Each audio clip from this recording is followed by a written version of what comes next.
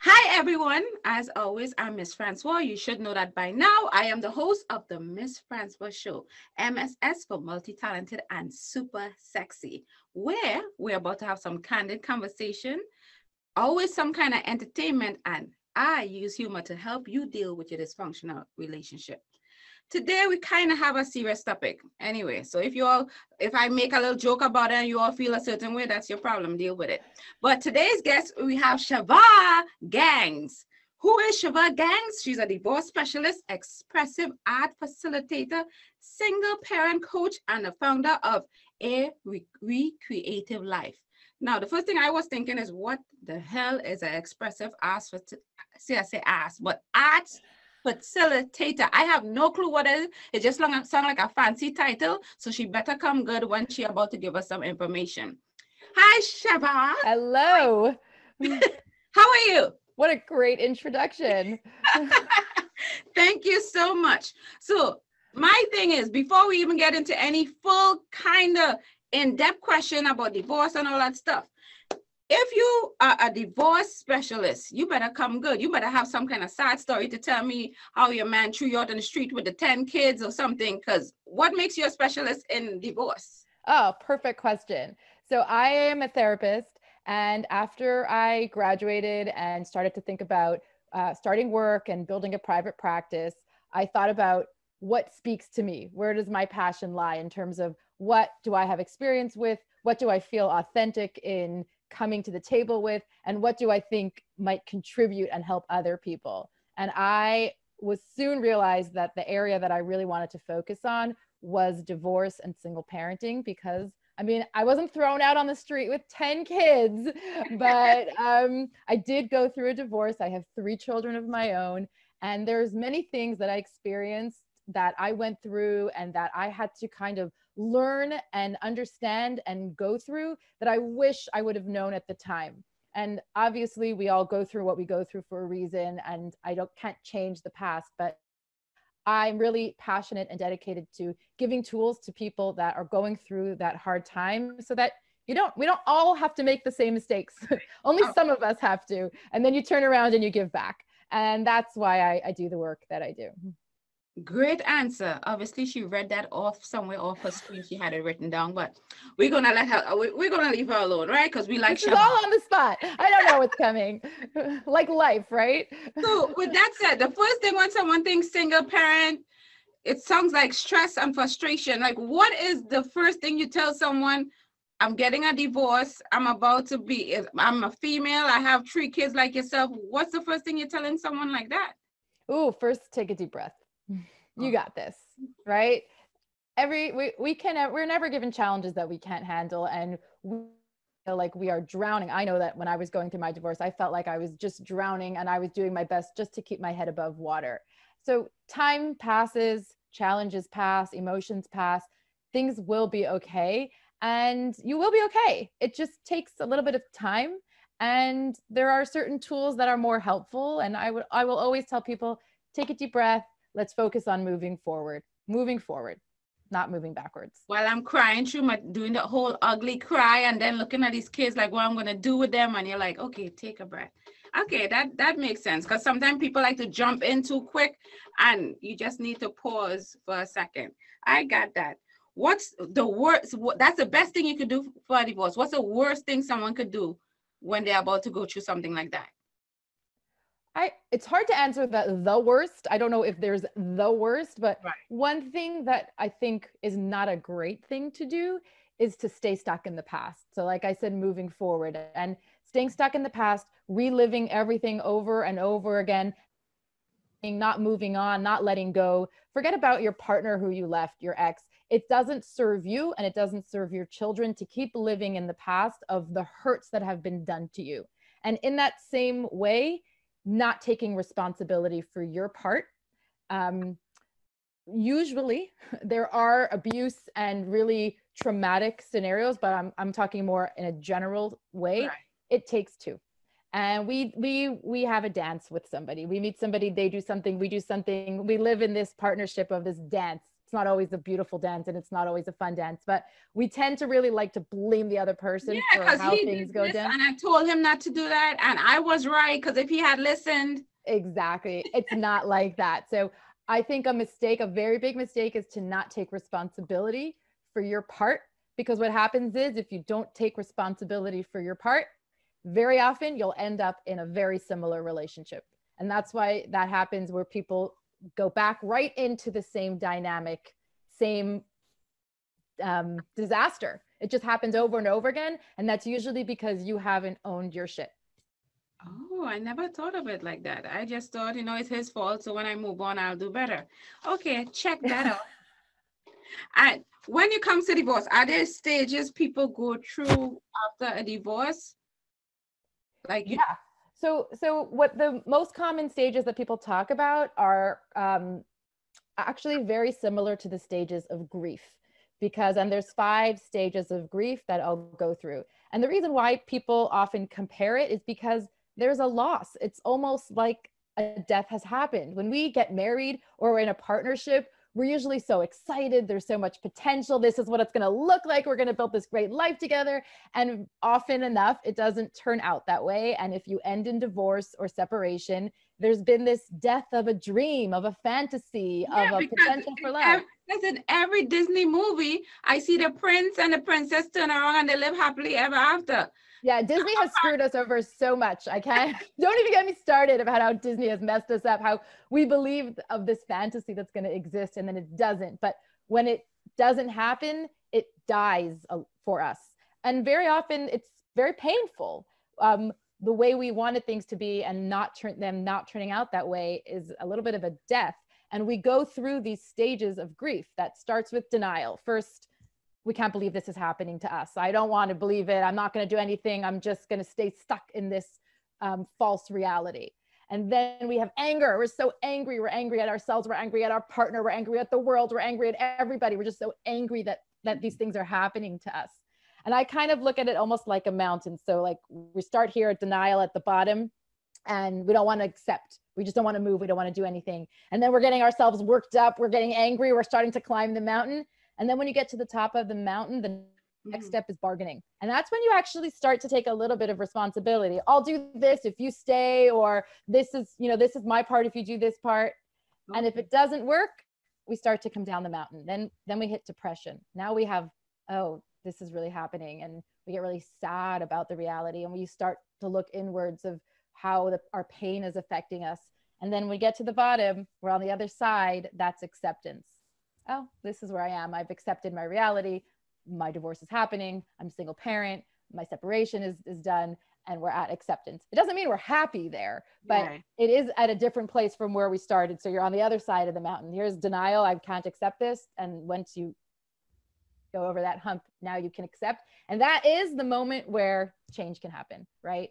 I really, really like to put divorce not as a loss and as a death, as a potential, as an opportunity for change and growth.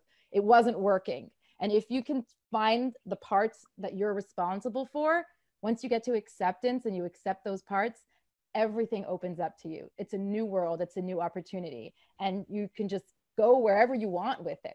And it really can be a beautiful stepping stone. I like how, you started. I like your whole expression and everything, how you started at the bottom, you got all angry. And the good part is, at least when you went down to the bottom, you're like, yay, look the feel, let's go running. I know what you're talking about, because I still pissed. And that's the other thing. Is there like a timeline, or is everyone experience is different from all that grief and thing? And do some people even stay at the bottom and never get over that mountain? There's no timeline. It is all dependent on the person, what you're willing. Really, it's the more you stay stuck in the past and the more you blame other people, it's almost like they're weights holding you down and it's too hard to climb the mountain. So the more you look forward and the more you say, hey, I'm sure that I did things and I'm sure that I have a part in this pattern and I'm sure there's things that I can change, the faster you'll get over it. It's really all about how motivated one person is. And that could be, okay, so I get the stages, I understand the whole pattern, and it's different, it's longer for some and not for some. But when you throw kids in the midst of it, because a divorce is one thing, it's just you. how you even try to maneuver with kids, that's a whole extra added stress. It is a very big added stress. And that's what motivated me to do this work, because there's so much pain that happens when you go through a divorce, so much anger and pain. So, and that we're trying to deal with personally. And then if you have kids, they're also going through a loss. They're also grieving, and they actually are more of the victims. They haven't done anything. They're just a victim of circumstance. But it's very hard to give when you're in such a place of pain. And that's why I do the work, to kind of give a life preserver, like a life vest, to people to help them stay afloat so they can give a little to their children when everyone's having such a hard time. It's such a hard time. Because I'm thinking, because I'm like, what do you even tell your kids? Because I might just take them kids and just drop it off at this house, because I need to heal. And when I finish heal, I'll come pick them up. But you know, that's not fair. You can't do that with everybody. So I'm like, what are the things that you tell your kids to make your kids, I guess, okay, or try to understand the situation with mommy and daddy? And oh my God, this is like a 2-3 part question. And then it comes with the age of the kids. Because if it's a baby, hey, you're good, because you might be having more of an issue because it's a baby. But if it's a child that's 10, what do you tell that kid? So you're exactly right. It always depends. The answer is going to be different depending on how old a child is. Is the child 15 or 3 is a very different answer. But the common theme with how you talk to your children is there isn't always a right, perfect answer. It also depends on what your relationship is like, what your children are like. You have to kind of know where they're at. But one thing that's always works, and that's always a good approach, is to recognize what they're feeling. You might not have the answers, and you might not. I always recommend, don't tell them things you don't know is going to be true. You know, you can't know everything's going to be okay. You can't know that they're not going to be hurt or sad, but you can listen to how they're feeling. So, and it's kind of easy in a way, because you don't have to have the right answers. All you have to do is listen and say, this must be hard for you. How does this make you feel? I see that you're in so much pain. I see that you're angry. And what I like to say is, all feelings are okay. All behavior isn't. And that's true for adults also. So you can have whatever feelings you're feeling. That's how you're feeling. But all behavior isn't okay. So you can't always act out if you're angry, but you have a right to be angry. You can be in pain. And what happens a lot of times is parents are so overwhelmed when they're going through a divorce, they don't allow their children to feel and process. And they're scared. It's a scary thing to hear that your child is in pain, because then we feel guilty. Oh, we gave them that pain, and we put them in this circumstance. But it's just the reality of life. And in some ways, nobody has an easy life. And the best gift you can give your child is to learn how to get through something that's hard. And the only way through it is to acknowledge your feelings. Hey, it is okay that you're angry. I totally see that. Let's be angry together. I'm angry too. It's okay that you're sad. I'm sad too. Tell me about your sadness. What do you need? And there's no right answer. That's it. Yeah. This sounds like a lot of work. Because of you, I don't think I want a husband anymore. Because I don't even want. Now I'm thinking I get a husband. If this is what I got to go through, this sounds like too much stress. I just, you know what? Look, you all call me if y'all just want a one-night stand, because I ain't going to get married, because Sheva really depressing me right now. And as for kids, you know what? I'm just going to check out the orphanage and just come drop off some gifts or something, because I can't take this kind of stress. Depressing. It's so easy. I'm just saying you have to listen. You're great at listening. That's it. It's so easy. I at that point in time, you know what it is? Me doing a regular breakup, I'm so worried about myself and my chest pains. And if I'm eating or if I'm not eating, the stress, I can't sleep. I know I got to watch the 10-year-old, the 3-year-old. Girl, I need to be entered into a madhouse, a hospital. I already see I got to have a serious mental problem. So maybe this whole marriage thing ain't for me. I got to think about it. We're going to take a quick break, and we're going to come back with Sheva. Plus, I have a treat for you all. So stay tuned, because I'm that amazing. Okay, Mss Francois, come on right back. Sheva Ganz, and these are my Parenting Minute to Win It videos, where I give parents one daily, easy to do parenting tip that you can take with you throughout your day, because all we can do right now is take it day by day. Hi, welcome back to the Mss Francois Show. If you missed the first half of the segment, shame on you. I mean, really, would you want to miss all of this? I mean, Sheva looked nice too, that's my guess. But you really missed all of this? But today we have an amazing guest, Sheva Ganz. She is all about helping you with your divorce, if you have kids, if you don't have kids, just helping you heal, because you know you've been crying, you haven't been eating, you haven't been bathing. She's here to fix all of that. So one of the things I want to get into, Sheva, is the fact that in your company, what's the name of your company again? A reCreative life. Okay, and one of the things, you have different approaches to helping different people go through this kind of, I guess, was this called trauma or stress? Is this a significant word? Transition. I like to say transition. Oh, that sounds much better, because trauma Right? sounds like, oh my God, take me off to the hospital, right? So one of the things that I saw, you have something called expressive art. Yes. And when I saw that, I was like, did she just make this up, or is this actually a real thing? It's actually a real thing. Right. So I'm like, that's why I'm like, I say exactly what I'm thinking. Because when someone said that, I'm like, I'm about to paint. I'm angry. I'm pissed off. I want to kill my husband. And then she tell me expressive art. So explain to me what that is. Okay. So expressive art is a way of releasing some of the things that you're feeling in a little bit more of a creative and healthy way. And I'm going to get a little brain nerdy here, but when we are having conversations or talking, we filter things through a part of our brain called the prefrontal cortex, which is where we filter it through logic, and we're always wondering, how is this going to sound? Am I saying the right thing? Or maybe I'm angry and I'm just speaking without thinking. And we don't often really say really what's inside and what's all the way at the bottom. And when we use art, we bypass the prefrontal cortex and we speak from a different place. We speak from a place of emotion. So it doesn't always work in the heat of the moment. When you're super angry and you're in the heat of the moment, I wouldn't say to pull out your coloring pencils, but when you calm down a little bit and you want to process and you want to relax and you want to see things in a different way, then we use art, creative art. So music, drama, dancing, visual arts, poetry, to see what can come up. And then we pay attention and you notice, oh, I didn't realize that. You draw a picture and we look at it from a different way of, why do you think you put that there? And what did you notice in that picture? And it just is a way of getting to know yourself on a much deeper level.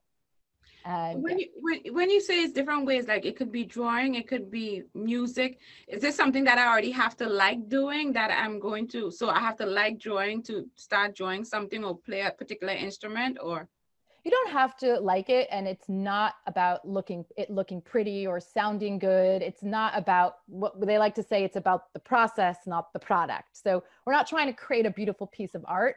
We're just trying to create, to get our hands dirty, to get our brain operating in a different way, to look at things in a way we've never looked at it before, maybe even to get out of the comfort zone. So sometimes it's better if you don't like it, because then you push yourself to do something that you don't like, and you can notice what it feels like in your body to do that. And it's all about getting to know yourself better. And that's really what divorce and the transition is an opportunity for. What happened? Why were you attracted to that relationship? How did you get there? How did you get here? What do you want now? Really living with intention, understanding who you are and why you made those choices and what choices you can make differently. That's what the goal is in all of these things, is getting to know yourself in a deeper way. Okay, I gotta buy myself some crayons. Crayons, that's all you need, some crayons. This is some cheap therapy. Just something I can go figure that out. Need some crayons. And when I was checking out your site and all the things you offer, you had so many different approaches from, I see some mindful, somatic attention, positive goal process. You able to process emotional pain, but you have different approaches for different things. Name some of your approaches, and how do you know what's going to work for who?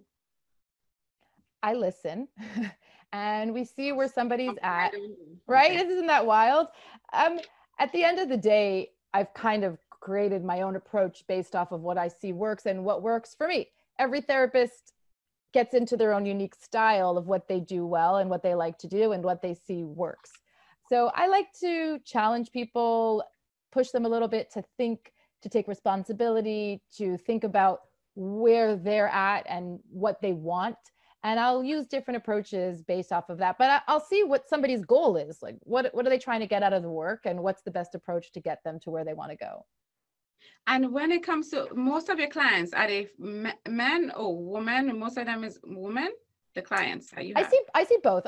It's mostly women. Women are more in tune with their feelings than men are, and they are more ready to go to therapy, but not entirely. I don't want to make a generalization, but men, I think, don't have the same type of language that women have around feelings and Right. No, man is like, I'm a development. man. I could deal with this. Right.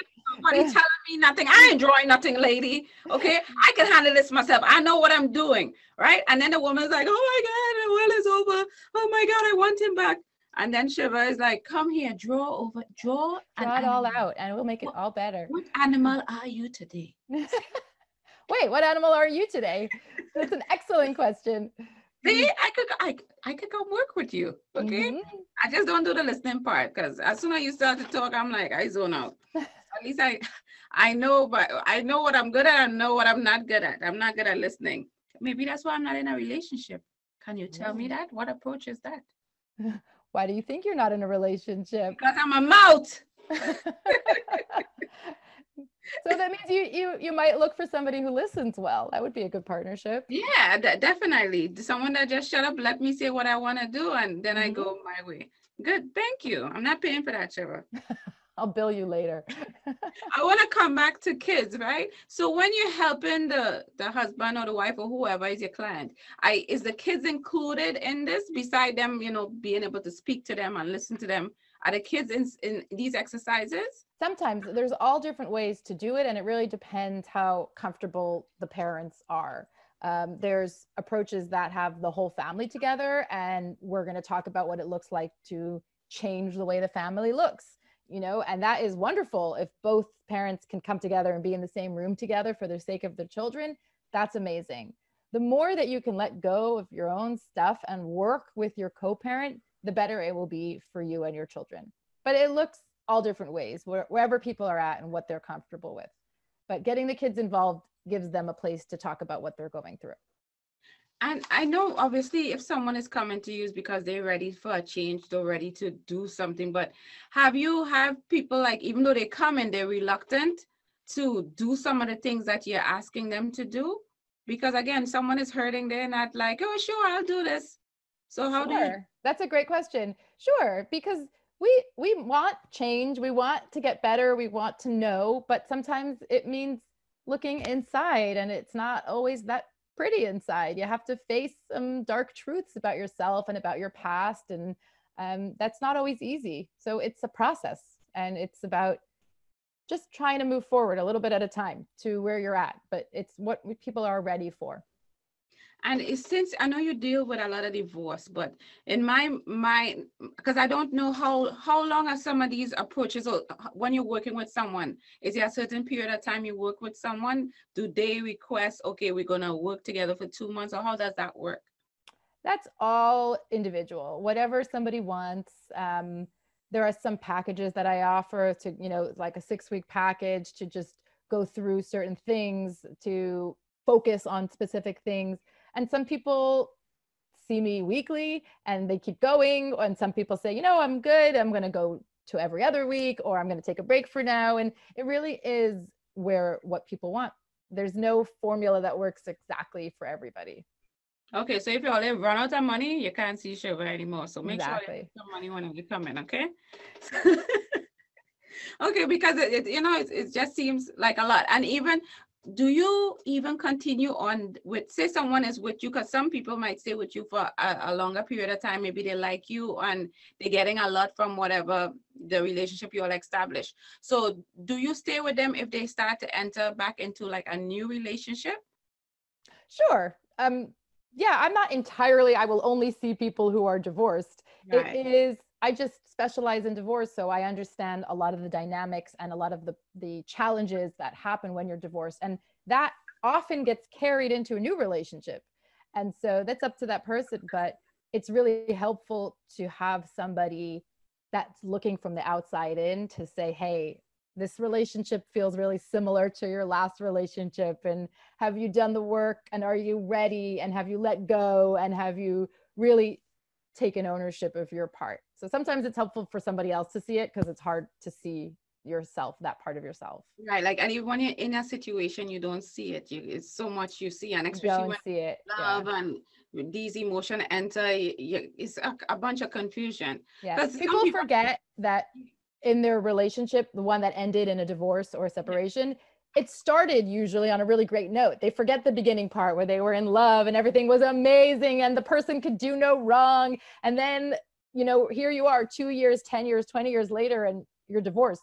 And then we forget that when we fall in love again, everything seems so great. And we forget that things change, and love is a chemical. We have a chemical reaction in our bodies that takes over, and we're a little bit blinded. Love is blind. So it's really helpful to be very clear on what you want and what your challenges are.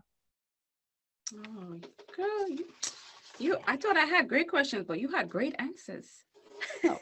We make a good team. We make a good team. That's right. So with that, Sheva, also, again, thank you so much for coming on and helping. Hopefully the information you passed on or shared with us going to definitely help someone, because sometimes people just need to hear something like that and they gravitate to it.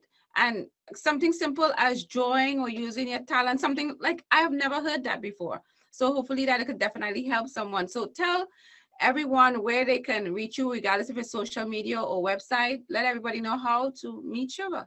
Perfect. I'm on Instagram. So Sheva Ganz at Sheva Ganz, ShevaGanz. I post a lot of information and fun stuff on my Instagram, or you can find my website, shevagans.com. And you can email me through the website, info@shevagans.com. I'm pretty accessible on all of those social platforms, and I'm happy to hear from anybody and answer any questions and see if I can give you support or any resources. So please feel free to reach out.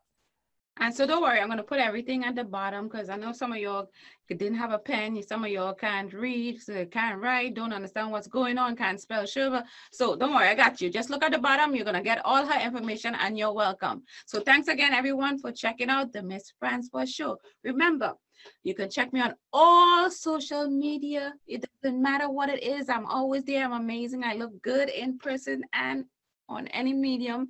With that said, definitely check me out. And remember, Mss Francois, multi-talented and super sexy, is always saying exactly what you're thinking. Have an awesome evening, everyone. Bye. Bye, Sheva. Say bye. Bye.